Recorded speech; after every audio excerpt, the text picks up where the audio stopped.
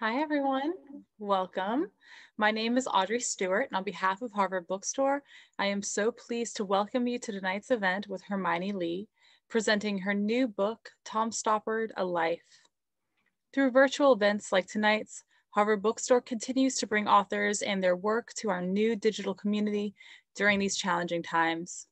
Our spring season is in full swing. Next week, Rebecca Solnit will be joining us, and later this month, Walter Isaacson. For more, make sure to check out our event schedule at harvard.com/events, where you can also sign up for our email newsletter and browse our shelves from home. This evening's discussion will conclude with some time for questions. If you have a question at any time during the talk tonight, go to the Q&A button on your screen, and we'll get through as many as time allows. If you'd like to purchase a copy of Tom Stoppard, A Life, there will be a link in the chat where you can purchase. All sales through this link support Harvard Bookstore, so thank you, especially during this difficult time for community spaces like your local bookstore. There will also be a link for donation in the chat if you'd like to give additional support to Harvard Bookstore. Your purchases and financial contributions make this author series possible, and now, more than ever, supports the future of a landmark independent bookstore. Thank you so much for tuning in support of our authors and the incredible staff of booksellers at Harvard Bookstore. We sincerely appreciate your support, especially now. And as you may have experienced in virtual gatherings this past year, technical issues may arise. If they do, we'll do our best to resolve them as quickly as we can. Thank you in advance for your patience and understanding. Now, I am so pleased to introduce Hermione Lee. Hermione is the former president of Wolfson College and currently is Emeritus Professor of English Literature at Oxford University. Her works include biographies of Virginia Woolf, Edith Wharton, and Penelope Fitzgerald, which was the recipient of the James Tait Black Prize and was one of the New York Times' 10 best books of 2014. Lee was awarded the Biographers Club Prize for exceptional contribution to biography in 2018. She is a fellow of the British Academy and the Royal Society of Literature, and a foreign honorary member of the American Academy of Arts and Sciences. In 2003, she made a commander of the Order of the British Empire, and in 2013, she was made a Dame of Services to Literary Scholarship. Tonight, she's presenting her new biography on one of the most beloved literary figures of film and stage. Tom Stoppard brought us amazing works such as The Real Thing, Arcadia, The Coast of Utopia, Shakespeare in Love, and my personal favorite, Rosencrantz and Guildenstern Are Dead. Now Hermione brings us the man behind the pen in this show-stopping biography. Before I turn things over to Hermione, I want to leave you with this quote from Harper's. "This is an extraordinary record of a vital and evolving artistic life, replete with textured illuminations of the plays and their performances, and shaped by the arc of Stoppard's exhilarating engagement with the world around him, and of his eventual awakening to his own past." And on that note of praise, I'd like to welcome Hermione Lee to the virtual stage. Hermione, the floor is yours. Thank you so much for being here. So Hermione, much, Audrey. Thank you. And I'm very glad to be here at the Harvard Bookstore. I wish I was really in the Harvard Bookstore. And thank you all for coming. I'm going to start my talk with an exchange about memory, because memory plays such a fundamental part in the writing of a life. You'll probably remember this exchange from Rosencrantz and Guildenstern Are Dead. Guildenstern, who's the bossy one, speaks first. Guildenstern: "What's the first thing you remember?" "Oh, let's see. The first thing that comes into my head, you mean?" "No, the first thing you remember." "Ah, no, it's no good. It's gone. It was a long time ago." "You don't get my meaning. What is the first thing after all the things you've forgotten?" "Oh, I see. I've forgotten the question." When Tom Stoppard asked me to write his biography and I embarked on a series of conversations with him about his life, my opening question with that exchange in mind was, "What's the first thing you remember?" He answered a bit uncertainly, and uncertainty is one of his modes, that he thought this was the first thing he remembered. He was aged 3 or 4 in Singapore in 1940 or 1941 with his brother and a group of Czech children and their parents. It was the Czech Christmas, St. Nicholas's Eve. In Czech tradition, a man dressed up as a devil with a forked tail frightens the children and tells them to be good. And then every good boy and girl get a present. Stoppard thinks his might have been a tin boat. At this time, his name was Thomas or Tomek Stroessler, and he would have been speaking Czech, which he would soon forget. They were a little group of exiles, war refugees and survivors in transit. This is one of his very few memories of being in Singapore. Another was being on a beach with his family. His father must have been there, but he couldn't remember his father. He had disappeared from memory. It was a long time ago. I've started this talk with that quotation and with that memory for several reasons. It takes us straight into the remarkable story of Stoppard's life. It puts into your ears that brilliant mixture of quick-fire comedy and plangency in his work, which has provided one of the great pleasures of writing about him. And it opens up the intriguing relationship between a biographer and a living subject, which I'll come back to. I had no idea when I started work on this biography in 2014, and nor did he, that question about first memory, so funny in Rosencrantz, would be asked again in a scene of deep anguish, grief, and guilt about the past in his most recent play, Leopoldstadt, after a 54-year span of writing. When we began our conversations, Scott said to me, "You'll find I've had a very interesting life up to the age of 8. Well, that's not quite how it turned out to be, but I can see what he meant. This is the story of a childhood which between 1937 and 1946 moved dramatically from Czechoslovakia to Singapore, to India, to England. Eugen Stroessler, Stoppard's father, was a Jewish doctor in the hospital for the Bata shoe firm in Zlin, a small town in Czechoslovakia, which was entirely built up around the Bata shoe industry. The Stroesslers had to flee Czechoslovakia like hundreds of others, and they went to Singapore when the Nazis invaded in 1939. And then in 1942, the Japanese invaded Singapore. His father was killed, and his mother got away on a ship with her 2 little boys. It was a terrible, confused, awful journey. She actually thought they were going to Australia, but they ended up in India, and they were taken care of there by the Bata community. His mother ran the shoe shop in Darjeeling, where the boys went to an American missionary school and spoke English. After she heard of her husband's death, Martha Stroessler remarried an English major, Ken Stoppard, who turned out in fact, to be a rather xenophobic and anti-Semitic character. He took his new wife and her 2 sons to England in 1946, where Martha Stroessler became Bobby Stoppard and Tomek Stroessler became Tom Stoppard. His mother, like many people coming out of wartime experiences, put her past firmly behind her. Above all, she wanted the boys to be assimilated and not to run into any trouble. She didn't speak Czech at home, and she didn't talk to them about their father or about her own Jewishness or about what happened to their Jewish relatives. It's an extraordinary, though not unusual, story of silence and concealment. So Stoppard, who respected his mother's silence about her past, did not press her about her origins or her family or her Jewishness. He didn't find out until his 50s that many of his relatives, his father's parents and grandmother, 3 of his mother's sisters, and both her parents, had all perished in the Holocaust.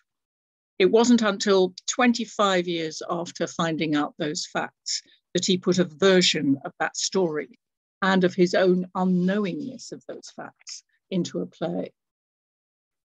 All his life, he thought a great deal about luck and chance, subjects which get into a lot of his plays. As a child, though his family were refugees and his father was killed, he narrowly escaped the Nazi regime in Czechoslovakia and the Japanese atrocities in Singapore. He left India before the terrible violence and mass displacement of partition. He avoided a post-war return to Czechoslovakia under communism, and he got to England after the wartime bombing. And so he described himself often as a lucky man with a charmed life. But he often thought about what the alternatives might have been. He gave an alternative version of his life story to the character of Jan in Rock and Roll in 2006, who does grow up in Soviet-run Czechoslovakia. And Jan's original name in the play was to have been Thomas. The luck of the draw, the road not taken, was obviously not something he thought about as a child, but it came to haunt him as an adult. What would that other Tom have been, the one who didn't become an Englishman? And become English, he certainly did. Once settled at his Derbyshire boarding school, which came to represent Arcadia for him, he, as he put it, put on Englishness like a coat. He would say, at the age of 8, I fell in love with England almost at first glance. Out of that childhood emigration and resettlement came a deep love of English customs, education, landscape, and traditions, including cricket and trout fishing. A patriotic gratitude, a pleasure in belonging to his adoptive country, a respect for democracy and free speech, and a satisfaction in being part of the English establishment with his knighthood and his Order of Merit, were the lifelong outcome of his childhood luck. He said in 2013 of his adopted Englishness, I wasn't merely safe, I was in the land of tolerance, fair play, and autonomous liberty, of habeas corpus, of the mother of parliaments, of freedom of speech, worship, and assembly, of the English language. I didn't make this list when I was 8, but by 18, I would have added the best and freest newspapers, forged in the crucible of modern liberty, and the best theatre. As I grew up, I never had to put on a uniform except as a Boy Scout. As a journalist, I have never been censored or told what to write. As a citizen, I never had to fear the knock on the door. And these feelings explain his later political views. He was scornful, for instance, of the revolutionary left-wing movements of the 1970s, which thought of bourgeois democracy as a form of fascism. He was a supporter of Thatcher in her battles with the unions in the 1980s. And this marked him for many years as a right-wing playwright, though it should be pointed out that those right-wing views have shifted markedly in his later years.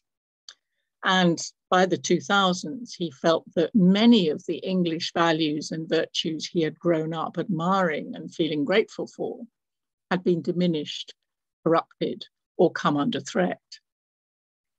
That story of Tom Stoppard's adopted Englishness is one of the key stories of my book.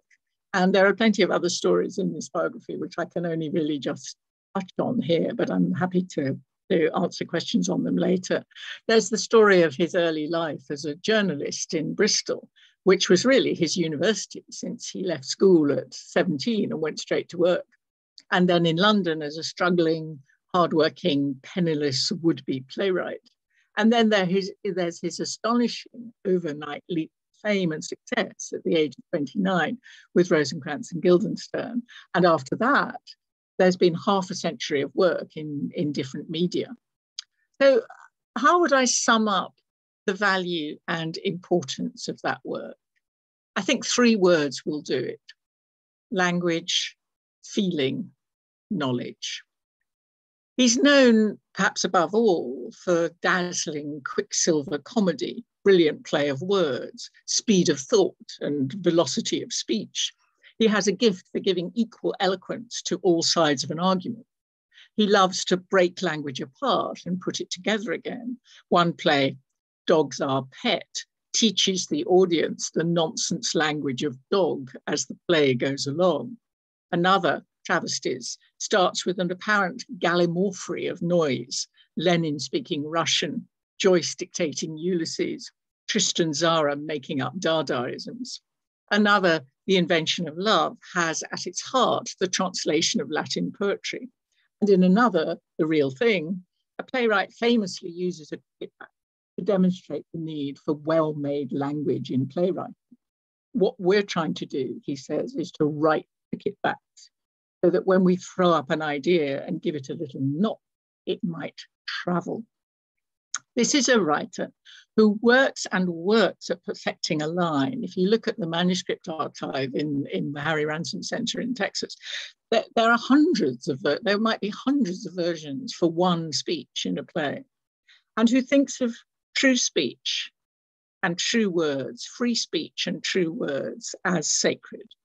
But he doesn't take the artist as seriously as he takes the art, as old Henry Carr says to Tristan Tzara in Travesties, in one of those moments in a Stoppard play where the character seems to be voicing his own views. This is Henry Carr. When I was at school, on certain afternoons, we all had to do what was called labour, weeding, sweeping, sawing logs for the boiler room, that kind of thing. But if you had a chit from matron, you were let off to spend the afternoon messing about in the art room, labour or art. And you've got a chit for life? Where did you get it? What is an artist? For every 1,000 people, there's 900 doing the work, 90 doing well, 9 doing good, and 1 lucky bastard who's the artist. After praising plays like Jumpers and Travesties for their verbal dazzle, theatre critics suddenly started realizing that, as they put it, Tom Stoppard has a heart with the real thing, and then again with Arcadia, and then again with Leopoldstadt. But one of the things I've tried to get across in this book is that deep feeling has always been part of the work. Think of the sense of homelessness, helplessness, exile, bewilderment and mortality that haunts Rosencrantz and Guildenstern. Think of the wretchedly unravelling marriage between Dottie and George in Jumpers, closely based on his own unhappy first marriage. It doesn't make Stoppard's plays any less funny that they are also often about grief and loss and the passage of time. But there are also moving consolations, as the tutor Septimus says in Arcadia. We shed as we pick up, like travellers who must carry everything in their arms, and what we let fall will be picked up by those behind. The procession is very long and life is very short. We die on the march, but there is nothing outside the march, so nothing can be lost to it. The missing plays of Sophocles will turn up piece by piece, or be written again in another language. Ancient cures for diseases will reveal themselves once more. Mathematical discoveries, glimpsed and lost to view, will have their time again.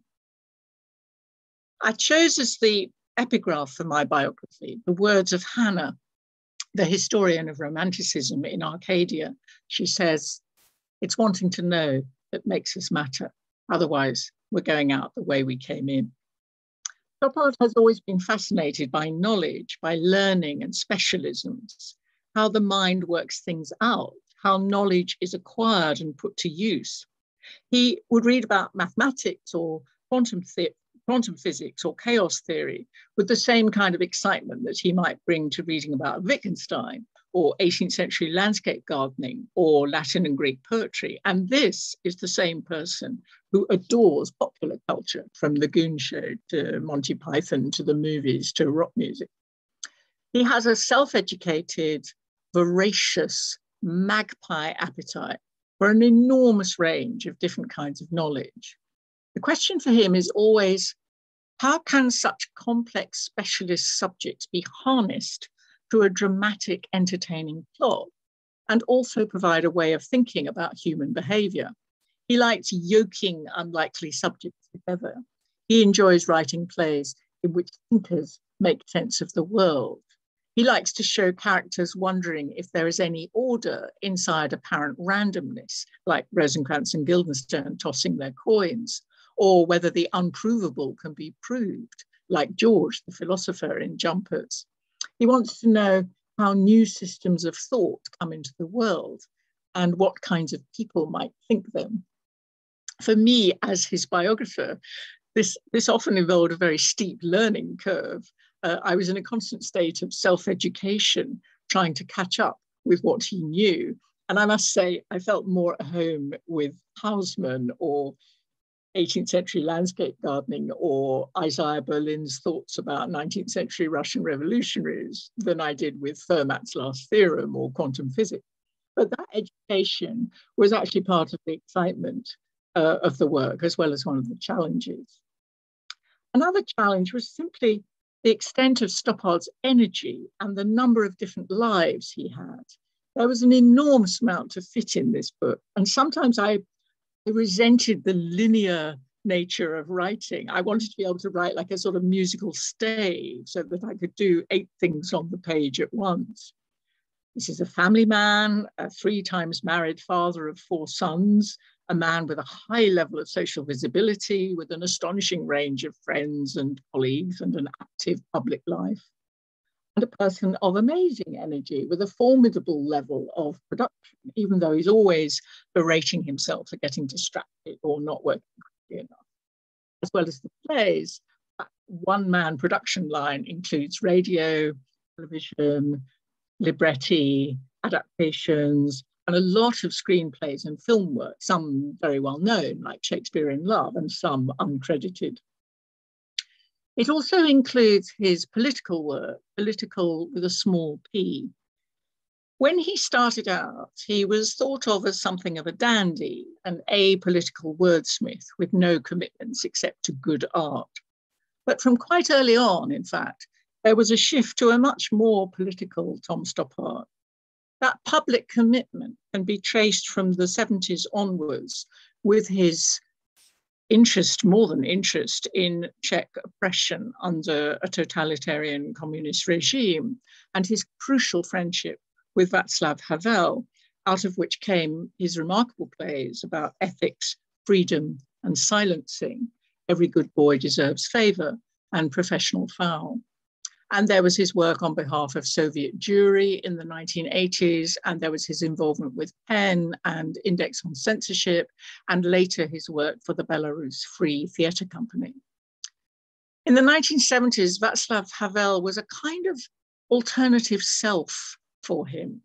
He wrote in his journal when Havel was arrested in January 1977, Václav Havel, a playwright whose mother didn't marry into British democracy, has been charged with high treason. The minimum sentence is 15 years.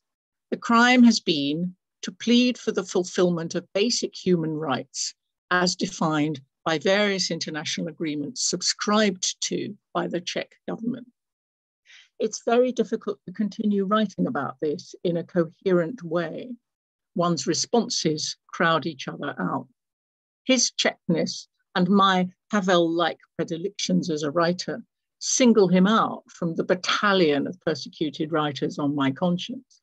I sit here in this beautiful room, surrounded by the commonplace luxuries of a successful writer, and can hardly bring my mind to bear on Havel's present surroundings and on his prospects, his mental state. Could I contemplate a life where all can be preserved by moral cowardice, lost by moral courage? This society is maligned and attacked for its shortcomings. It must seem like paradise to a Czech or Russian artist. A few years later, in 1984, when Havel was still under house arrest, Stoppard wrote him a moving letter. He says, "I'm feeling rather conscious of you today for a very peculiar reason. I dreamt last night that I had been sent to jail, I don't know why, for 3 years. My dream was about my first day in jail. I was in terrible despair about being there, and in my dream hoped it was only a dream, but knew it wasn't. Then one of my children woke me up when he was going to school, and after the first moment of relief that I wasn't in jail, but merely in bed, I immediately thought of you and how frightful it must have been when there was no possibility of waking up and finding yourself at home." One of the great advantages of working on a living subject was that I was able to see and to quote that journal entry and that letter. But what was it like otherwise, you will probably be wondering, to work on a living subject in contrast to all my previous books? You can't write a biography of Tom Stoppard without being aware of his view of the genre. Some of his least appetizing characters are biographers, like the dishonest show-off Bernard in Arcadia, or Pike, the nitpicking, nosy editor and would-be biographer of a woman poet in Indian Ink. A wise old lady in that play says, biography is the worst possible excuse for getting people wrong. In The Invention of Love, Stoppard's play about the poet Housman, Oscar Wilde is made to say of biography that it is the mesh through which our real life escapes. So I approached my task with some trepidation, but Stoppard was not like Samuel Beckett, who told his first biographer, "I will neither help nor hinder." He made crucial materials available to me, like that journal and like the hundreds of letters which he wrote to his mother every week of his life from about 1948 to the year of her death in 1996, where he would give her regular updates on what she was doing, so that she could keep pace with his life. I mean, he doesn't tell her everything because she's his mother, but it is an extraordinary form of a kind of diary. And when I vividly remember when these letters turned up, some time after I'd started work, actually, and they turned up in a big box and they were pretty much all undated. So I had to spend quite a lot of time dating them and then putting them into the narrative. But they were an absolute treasure trove. And we had many long conversations in which nothing was off limits. He was prepared to answer all my questions. And he put me in touch with a lot of his friends and family and colleagues, and I found my own way to many more. Of course, I knew that I would have to take what they said sometimes with a pinch of salt, or be a little bit wary of what they were saying, since they were aware that he might be reading what they said about him in my book. One very exciting and revealing form of access for me was the chance to watch him in rehearsal, twice with new productions, The Hard Problem in 2015 and Leopoldstadt in 2020, and twice with revivals, Travesties in 2016 and Rosencrantz in 2017. And I was very struck here by seeing his politeness and deference to the directors, his flexibility, his admiration for the actors, and for the revivals, his willingness to make changes in now classic texts. As he often says, theatre is an event, not a text. I was especially struck by that in the 50th anniversary revival of Guildenstern by David Laveau at the Old Vic.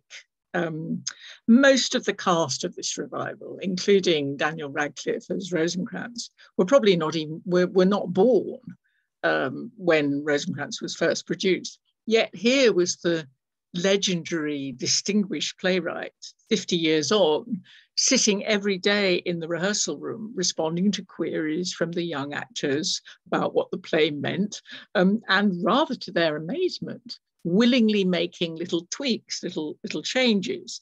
There's no such thing for him as a sacrosanct classic text. So, for instance, he dropped in a few more bits of Hamlet, a few more bits of Shakespeare to ease the transition between the Hamlet scenes. And only now did it strike him that perhaps Gertrude could have a couple more lines. Stoppard said to me early on in our working relationship that he envisaged it as being like parallel lives. I would be writing his life and he would be living it. And part of that, of course, involved his carrying on writing. So instead of ending the book where I thought I was going to end it, with his 80th birthday, which had seemed to me a neat way of coming to a conclusion, I found myself adding another chapter to the book in order to write about Leopoldstadt, his most recent play, which went dark a year ago because of the pandemic, and which we all hope will return to the stage when theatres reopen. This was also a remarkable moment for me as his biographer because it returned me to his childhood and to that first question, what's the first thing you can remember? Which gets asked again in this play in a quite different tone. So I thought I'd end this part of the event by reading to you from the last chapter of my book, a passage which leads on to the way in which Leopoldstadt came into being. And after that, I'd be very happy to take questions. Time and again, he had talked about his good luck. He told people that he had had a charmed life and a happy childhood, even though he was taken from his home as a baby in wartime. His father was killed, and many members of his family, as he later discovered, were murdered by the Nazis. This narrative had become part of his performance, his built-in way of thinking and talking about himself. And that story of a charmed life was profoundly connected to his sense of luck in having become English, a patriotic gratitude and a pleasure in belonging to his adoptive country, which, in contrast to many other places, was a free country, was the lifelong outcome of his childhood luck. A charmed life seems a highly appropriate phrase for him too, not that he would put it like this, because of his own charm. Charm is a difficult word. It usually makes a person sound shady, glib, superficial, manipulative. If it's possible to redeem the word, you'd want in his case to talk about deep charm, a charm that comes from attention, kindness, intelligence, humor, physical charisma, as well as glamour. And also charm as a form of concealment. It does work as a kind of defense and a means of persuasion. He knows what effect he has on people. Charm is also a vital characteristic of his work. And charm, in its sense of spell or enchantment, like the charms that Prospero says goodbye to, having set Ariel free at the end of The Tempest, is the secret of Stoppard's profession, the magical thing that happens in the theatre. It's hard to say quite how or why. It's a mystery. But his sense of having had a charmed life had its dark side too. Luck, the fall of a coin, plays a big part in his plays. Some of his characters get away with it and get lucky. They escape the war to the blessed zone of Swiss neutrality. They visit an oppressed Eastern European country, but are free to go home again. They find the person they love at the very end of the play by accident or coincidence. But there are many characters who don't have any luck. They don't know who they are or what they are supposed to do. They are uncertain and confused, and they never get any answers. They are far from home, in exile with no hope of return. They do not get their heart's desire. They do not escape the worst of history. They die bewildered or too soon. As he came into old age, his sense of his charmed life underwent a retrospective shift. Of course, there had been profound changes before that. His thoughts about his own history and the way he used it in his work had been altered by his friendship with Havel, by finding out facts of his Jewishness and returning to Czechoslovakia in the 1990s, and by his mother's death. But in his 80s, the past came back for him in a different way, entailing some pain and self-reproach. He was a person and a writer for whom kin and kinship had always mattered deeply, a family man. And he was thinking more and more about his kin, his family history, and the responsibility he owed it. He had rethought many times what it meant to be Czech, to be an Eastern European child turned Englishman. Now, as can happen in old age, his history and his family's past became increasingly a preoccupation. What had once been obliterated came back to haunt him.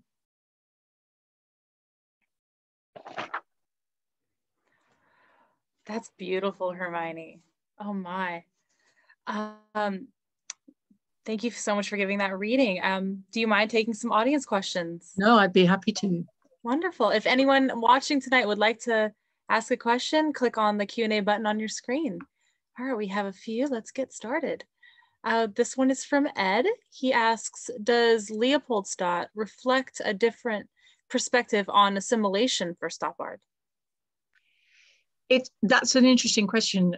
Historically, Leopoldstadt is not autobiographical, and Stoppard is not actually an autobiographical, confessional kind of playwright in the manner of someone like John Osborne. He doesn't let his feelings pour onto the stage. But the history of Leopoldstadt is that of the assimilated Jewish families who had intermarried, who were part of Viennese society. This is set in Vienna, as the title suggests. Many of them converted. They married out. They wanted to be part of high society. They made a lot of money, some of them. They wanted to belong to the Jockey Club and have their portraits painted by Klimt and go to the latest Schnitzler plays. They thought of themselves as Viennese. There's a lot of humor in this tragic play, and there's a funny scene at the beginning when Christmas is being celebrated with a Star of David on the top of the Christmas tree, and that's part of what's going on in that family. And as the play goes on, Stoppard had drawn very heavily, as he always does. His reading is always enormous for his plays. He had drawn on the stories of families such as Edmund de Waal's family or the Wittgensteins. He'd drawn on the picture of Stefan Zweig. He'd drawn on a lot of Austro-Hungarian and Viennese writers. There's a particularly powerful scene in the memoir of the Wittgensteins, where Paul Wittgenstein, on the day of the Anschluss, or the day after the Anschluss, comes in to see his sister, and he's as white as a sheet, and he says, "We count as Jews." And that's all they count as from then on. So this play, which proceeds by leaps from the early 20th century to 1955, turn of the century to 1955, shows this family being utterly destroyed. One of the three surviving members of the family, who are reunited in the last scene of the play, had got rescued, taken to England as a small child. His mother's been killed in the Blitz. He's become a writer, and he comes back to Vienna in 1955 for a writers' conference. And he's a rather smug, self-satisfied, very English young man who doesn't remember the childhood that he's had, that we've witnessed in the play. And it's only by meeting these two surviving relatives, both of whom are very angry with him or not knowing his own past, that he comes to remember. And that coming to remember is a kind of restitution, in a way, that happens at the end of the play. And one of the characters says to him, nobody's life, I'm slightly misquoting, nobody's life starts at the age of 8. And of course, the age of 8 is when Stoppard arrived in England. And he told me when we were talking about the play that he had written the play in order to put that line into it.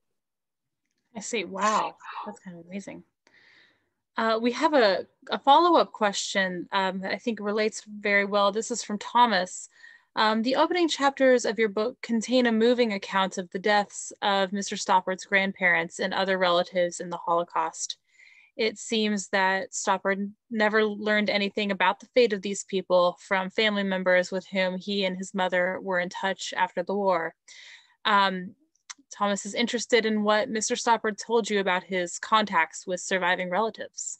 Yes, indeed, I met the surviving relatives and talked to them also about their exchanges with Stoppard in the 90s about this. So as I said in my talk, he was obedient to his mother's desire not to talk about her past. And when he would ask her he knew his father was Jewish and he knew his mother was Jewish, but she didn't make a thing about it. And when he would say, "Are we Jewish?" she would make a sort of little tusk noise of irritation, as though the question irritated. And he knew what that meant, that for her, Jewish meant a religion. It didn't mean a racial inheritance. She thought of Jewish as the Orthodox Jews that they would see in Zlin, wearing their habits. And she was an atheist.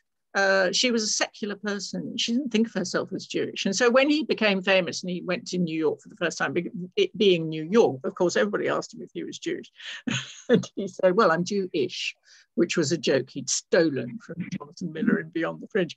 And that was sort of his attitude. And then as he became involved, for instance, in the case of Soviet Jewry in the 1980s, the Soviet refuseniks, he became increasingly aware of his mother's real anxiety about this and her sort of dread that he might run himself into any danger, any anti-Semitic rebuffs.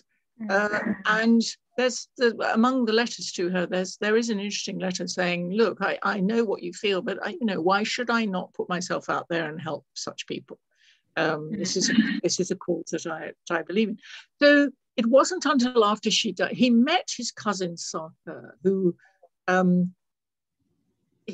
she'd been corresponding with his mother, and they met actually in the interval of in a rehearsal for Arcadia at the National Theatre, and they were sitting at the restaurant table at the National Theatre, and he said to Sarka, are we Jewish? And she said, what do you mean? Of course you're Jewish. And she drew the family tree on a napkin at the restaurant table for him. And he asked her what happened to all these people in the family tree. And she said, Auschwitz, Theresienstadt. And that conversation was put into a piece that he wrote after his mother had died for a magazine called Talk Magazine in 1999, which was titled On Turning Out to be Jewish. I don't think that's the title he gave it. I think that was given to the piece. And he put that conversation in that piece. And then in 2020, he finally wrote the play in which pretty much exactly that conversation takes place at the end of Leopoldstadt. I don't think there could be a more powerful conversation that must have been impactful for him. Yes, I also think that this question of silence, which I'm deeply interested in, both sort of historically and also as a biographer. We now, I think, feel that confession and telling your story and laying bare your soul and talking in public about what your feelings are is a kind of given, or is a kind of good, or is a valuable thing to do. I'm not sure that that's necessarily the case. I have a lot of respect for silences. And I think Stoppard deeply understood. He's been reproached for not asking more questions, but I think he deeply understood why his mother and many people of that generation, who themselves had obviously got survivor's guilt and had survived where others had not, chose not to talk about it. I don't think anyone can blame him. I think it's descriptive of a generation. We have a question from Anne. Does he have a point of view on which play had the biggest cultural impact? Oh, that's a very interesting question. I thought you were going to say which play did he like best. That's much easier to answer. Well, you know what? I'd be curious to know that too. Yes, cultural impact. That's a very good question, and nobody's asked me that before. I think he probably wouldn't think in those terms. I think he would wince. I think he would probably say, oh, I don't think my plays have any cultural impact, I imagine would be his answer. I think that Coast of Utopia, the big 9-hour 3-play epic about the roots of the Russian Revolution, which is something he's been interested in since Travesties.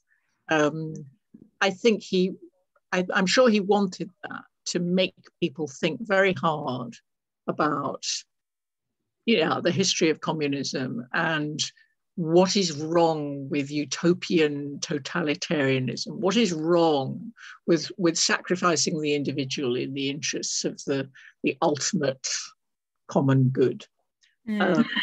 So I think that play was close to his heart. I mean, I think in terms of cultural impact in terms of theatre, I think probably the most extraordinary of all the plays is Arcadia. And I think he felt that Arcadia as he sometimes puts it, fell out perfectly like a game of patience, in the sense that, you know, that extraordinary yoking together of chaos theory and Fermat's last theorem and 18th century landscape gardening improvements and the poetry of Byron,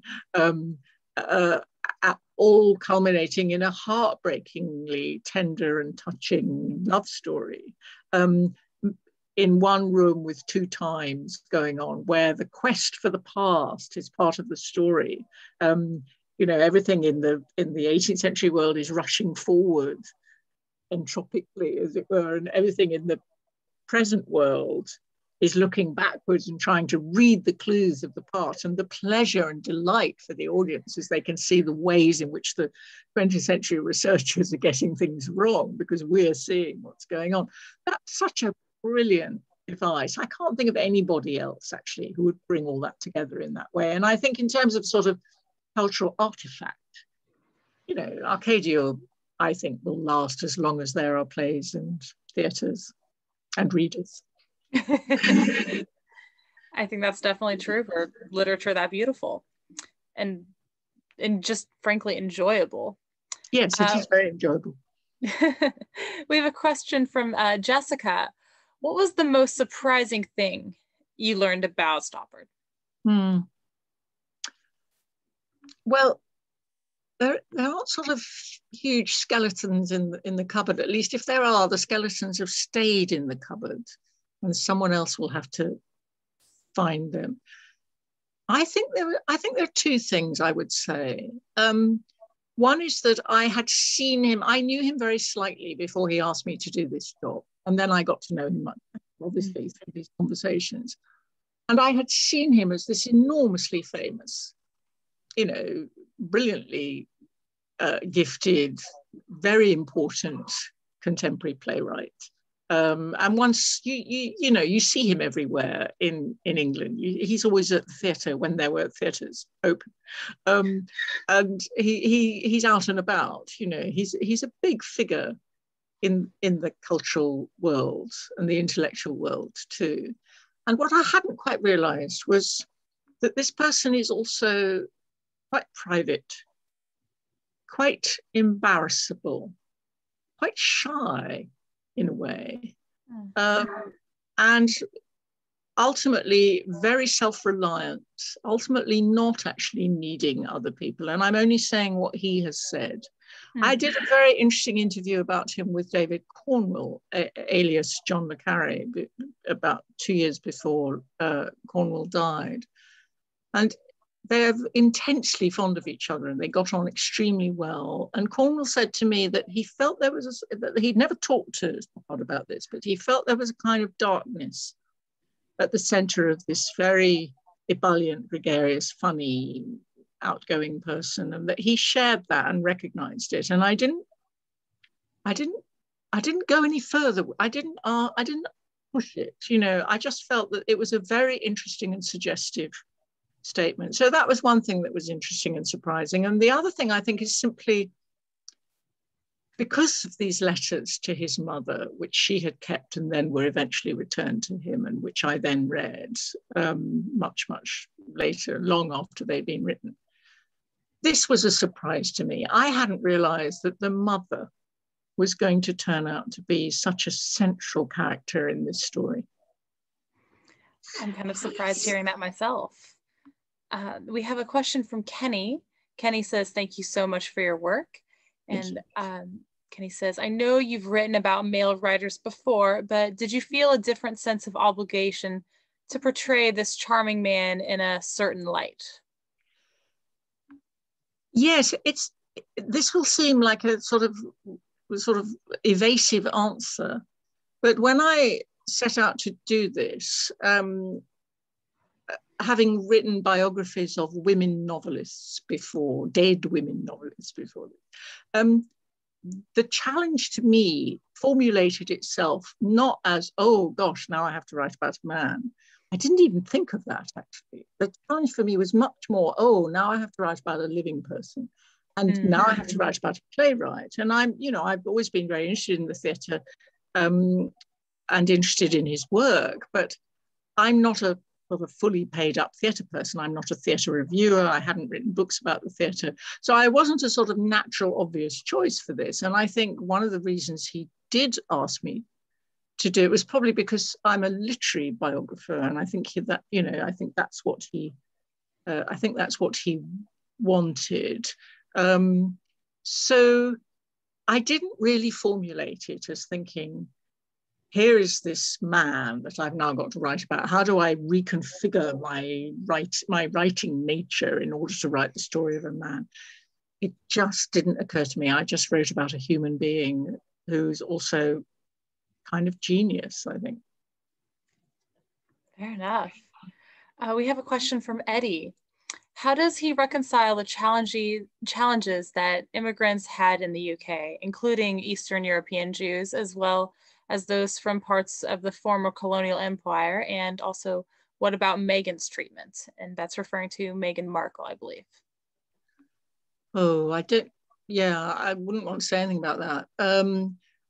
I'm not quite sure that I understand the question. I mean, certainly he didn't match his own childhood experiences as someone who had left Eastern Europe and then gone on this extraordinary sort of world tour before the age of 8.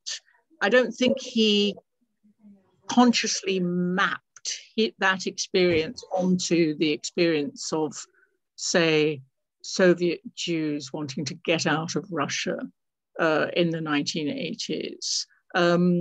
But I think he does in his work and in his political commitments, his public social commitments. I think he has a very strong feeling, as I tried to express when talking about Havel,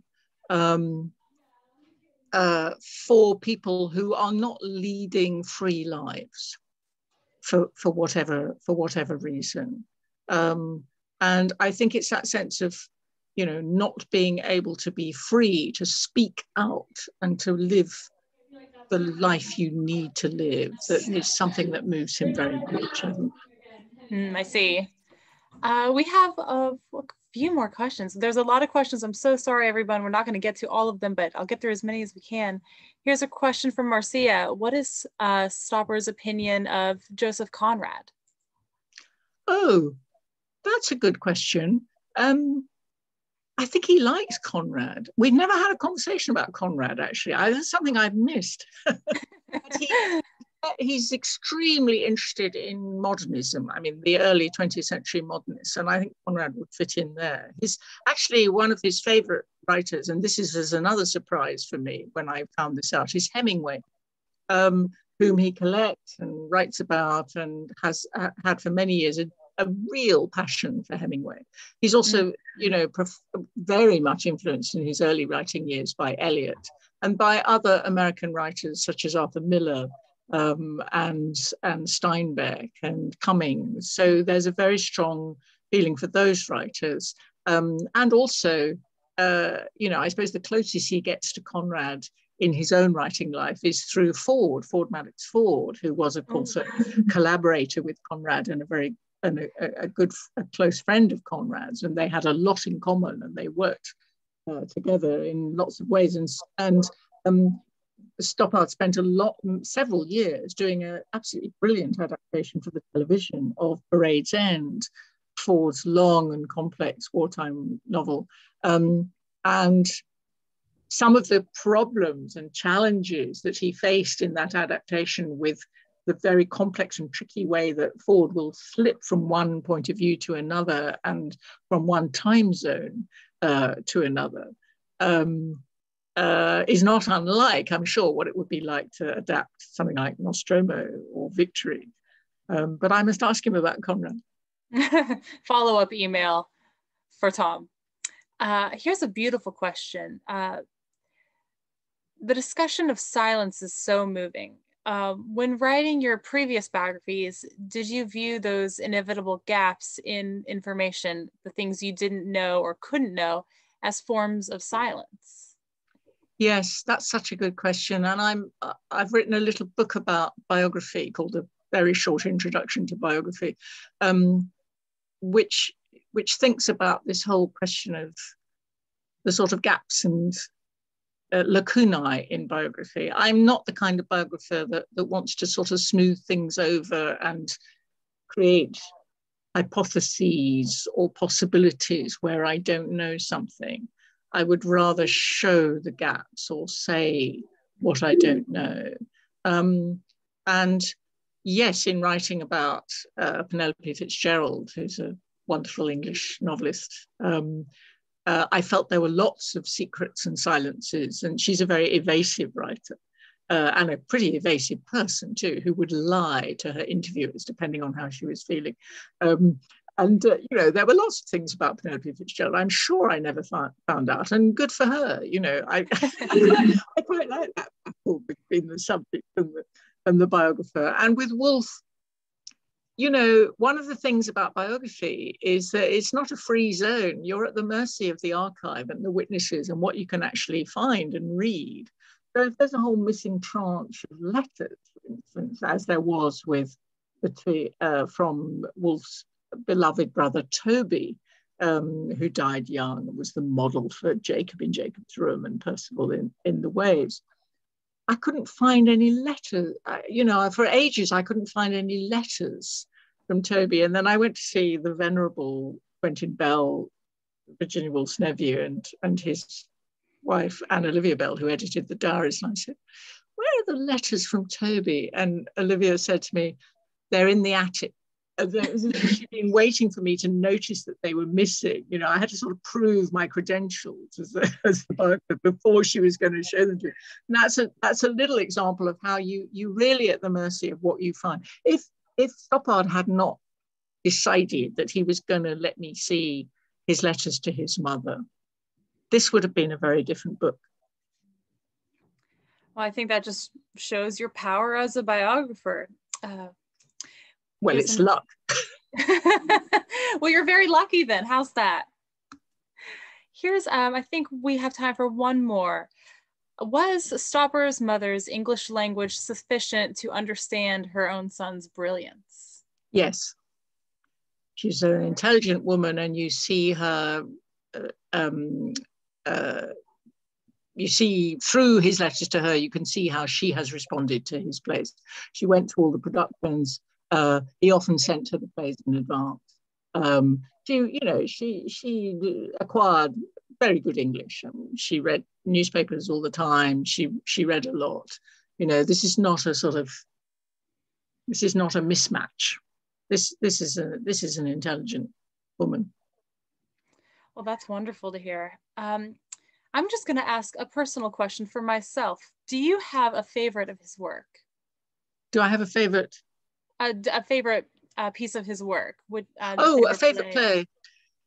Yes, actually, I think my favorite play is also his favorite play, although that's not why it's my favorite play. I'm particularly fond of the play The Invention of Love, in which the old poet A.E. Housman on the banks of the River Styx meets the young Housman, who is hopelessly in love with the young man he's at Oxford with, and out of which he writes his wonderful poems. And there's a split in his personality between the dry, belligerent Latin scholar and teacher and the romantic, heartfelt, vulnerable, thwarted love poet. So there's a sort of double split in the play between those two sides of Housman's nature, between Housman and Wilde, who have a totally invented encounter in the middle of the play, and between the old Housman and the young Housman. And I find it an intensely moving play, actually, about time and mortality. There's a wonderful exchange with Karen, the rather comical riverboatman who ferries people across to the underworld. And he's telling the story of how there have always been, mythological heroes who've tried to go to the underworld and bring back their beloved back to life. And Karen says, but it can't be done, sir. It can't be done. Oh, wow. Well, Hermione, thank you so much for this wonderful talk. Unfortunately, we are out of time, and apologize to everyone at home who asked questions that we just didn't have time for. This conversation could go on for another few hours, and I think we'd all still have more questions, but I know I'm going to finish the night by seeing if my roommate wants to watch Shakespeare in Love with me. Right. Thank you. I'd just like to say thank you so much for running this session so well, and enormous thanks to the audience. I'm really sorry that I can't see your faces, but I'd also like to express a personal thanks to my publishers, Knopf, who are doing such a wonderful job with this book in the States. So thank you. Yes, yes. Thank you. And again, for supporting authors, publishers, indie book selling, and the incredible staff at Harvard Bookstore. If you're watching tonight and you enjoyed the talk, check out the link in the chat. If you'd like to buy a copy of Tom Stoppard: A Life, please remember to shop indie and shop local. From all of us at Harvard Bookstore, have a wonderful night. Be well, stay safe, and happy Monday. Thank you again, Hermione. Have a good night.